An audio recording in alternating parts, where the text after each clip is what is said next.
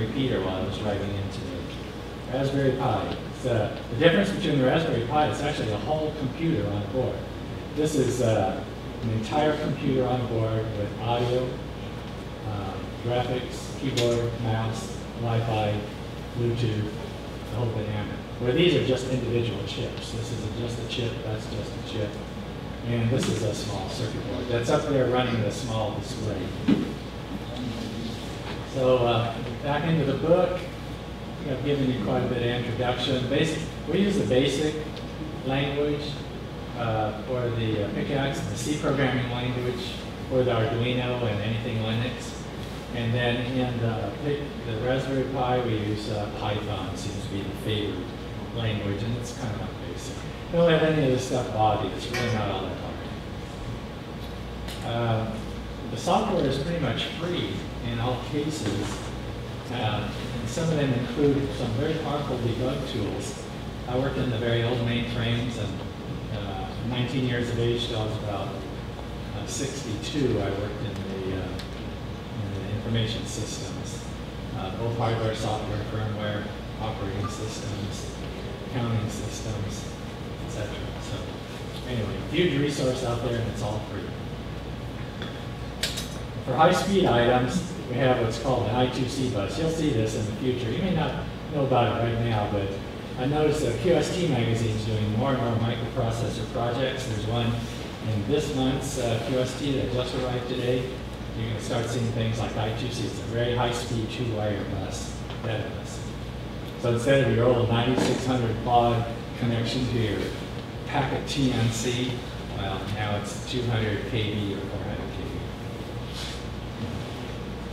kV. These are some of the projects in there. The author did a lot with APRS. He had 2 young children. He builds a very special APRS gear, very miniaturized, for each kid's bicycle. So when his son or daughter got on the bike to leave school, he knew it. It was right on the screen. As soon as the bike jiggled, it triggered the APRS, and the APRS started operating normally. So he built quite a few things for APRS. Out of the water, it's scratchy throat.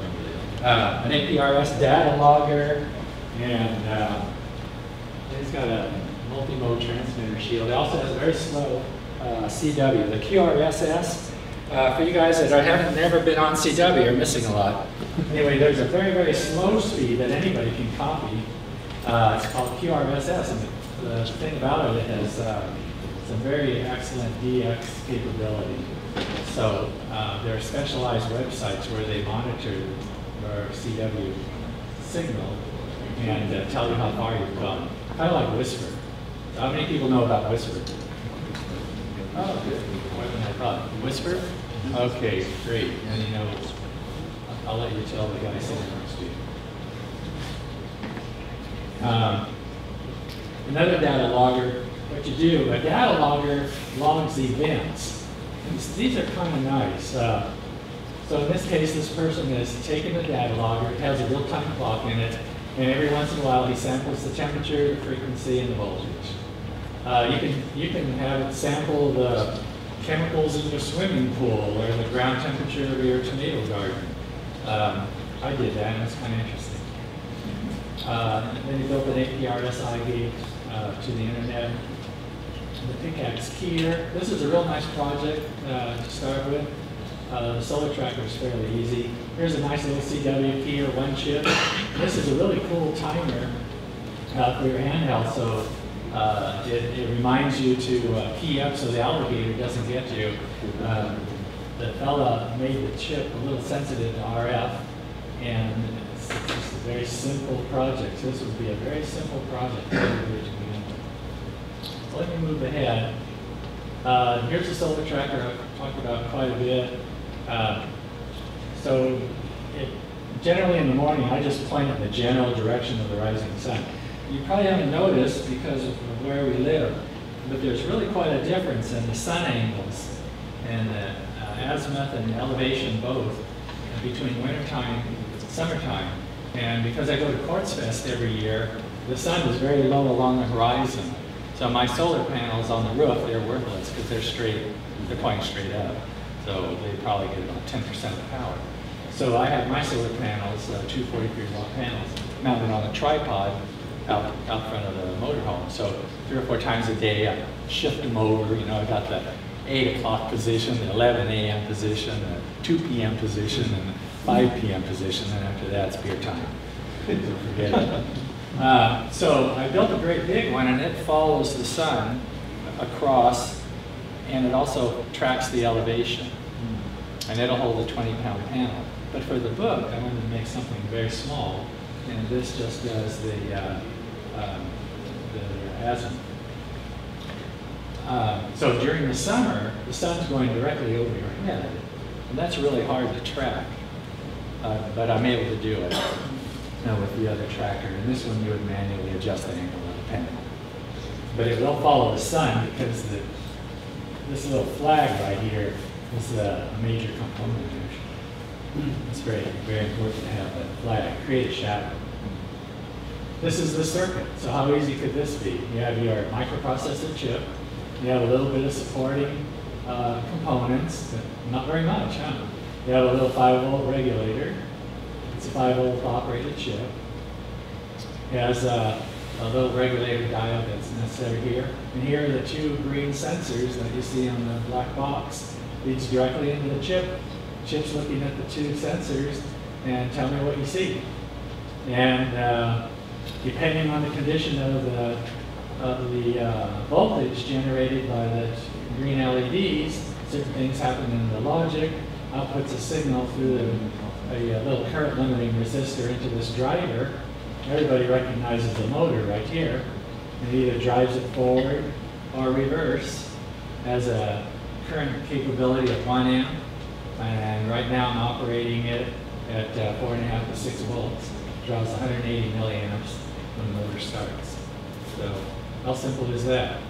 Like I said, you can make this do other things by just replacing these 2 LEDs with 5K pots. And when the voltages are equal, the signal over here to the driver chip is going to be off, and nothing's going to move. And depending on what you do over here, it's going to drive the motor either forward or reverse.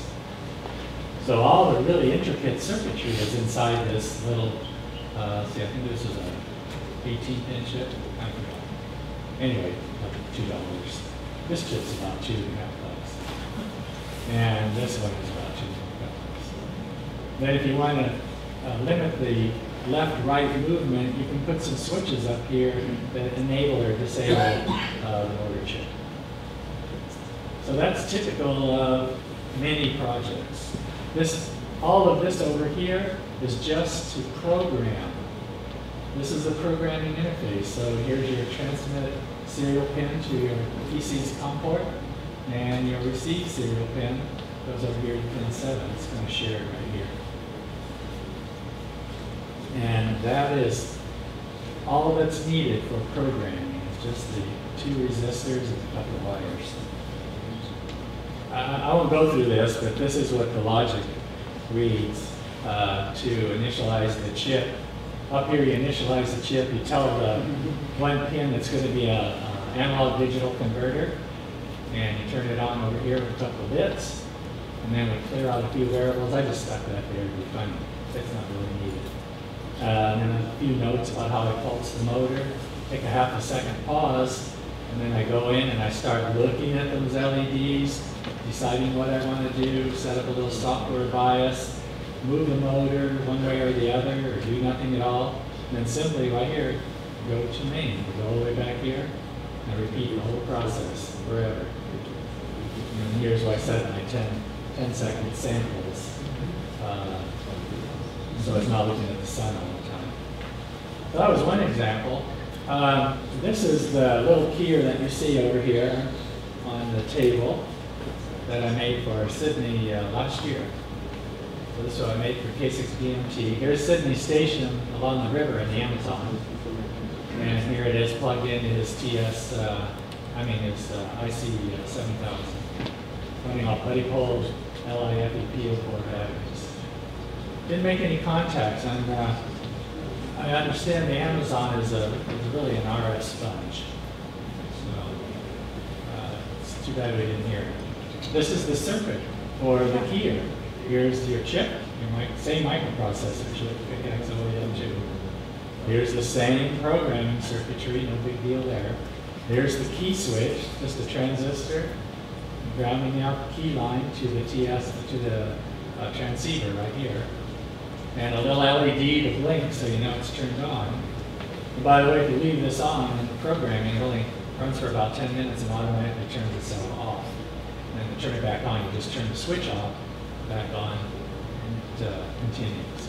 So this is very easy. This probably replaces 30, 40, 50 components and a whole lot of soldering. And then if you decide you want to try something else, you plug in your PC right here and reprogram it to do something else. I won't tell you it took me 6 months to develop. No. Okay, I won't go through this, but this is how it sends Morse code. You put some alphanumeric characters in memory that represent dots and dashes or your call letters or whatever message you want to transmit. So you probably want to say something like what I would do is K6ACJ / PY1 for portable, and I might repeat that a few times, CQ, whatever, and then stop for 2 or 3 minutes because he's on battery, so he's going to wear his batteries down. That's why we limited the amount of runtime, because there's no sun in the Amazon that I found out, so charging batteries is rather hard. So that's the routine that actually does the, converts the characters into Morse code. The other board that's very popular with the people who like to program in C, the C programming language, I think any recent graduates from computer science would be very well schooled in the C programming language. This is the Arduino. It uses an Atmel chip, which you see is rather large. It has to sit on this rather large circuit board. It's about 60 by 90 millimeters. It does have a lot of input and output pins here and here, and there's a huge following. Just like a 1955 Chevy with a 265 V8 engine, you can go anywhere, buy any kind of accessory you want. Same for here. You can drive motors, you can drive all your robots, whatever you want. And what I was trying to show here is how you could take a typical circuit out of QST magazine. That this is nothing more than a temperature sensor. And here's the sensor, and here's the pot to adjust at what temperature this thing's going to beep. And here's another pot, one's for fine-tuning, one's for force. Here's a comparator, and an LED, and all these parts. Well, you can do that with a temperature sensor and a pickaxe chip. That's it. That's all you need. It just shows you, how you can reduce all the parts, make it a lot of fun, because you can add other sensors to it. Maybe you want a humidity sensor. This circuit was in CQ magazine. This is another good one that's typical, that's easy to convert to a microprocessor. It's a modulated CW for a VHF, UHF handheld. So, like a lot of technician class licensees, they want to learn Morse code, but obviously there's no beat frequency oscillator in a handheld FM radio, because FM radios don't have beat frequency oscillators. So they modulate an audio signal, and they key it, and they transmit it over the air to whoever's listening across town. So here's where the key hooks up, and here's a transistor switch that supplies power to this switch. And here's the oscillator to create the audio tone, 700 hertz. So all this could be part of your program in the microchip, and this would be in the same microchip. This would be the input, one of the input ports for the key, and then when you key it, it's going to generate push to talk, because you have to have push to talk going back to your little FM transmitter, right? So it's going to key that down for you to get rid of all that stuff. And then here is your side tone, so you can hear it yourself. So you have some audio feedback. So anyway, all of this would be one pickaxe OEM chip. Of course, you do need a voltage regulator in this case, so we could even get rid of this because the pickaxe chip will run from 388 batteries.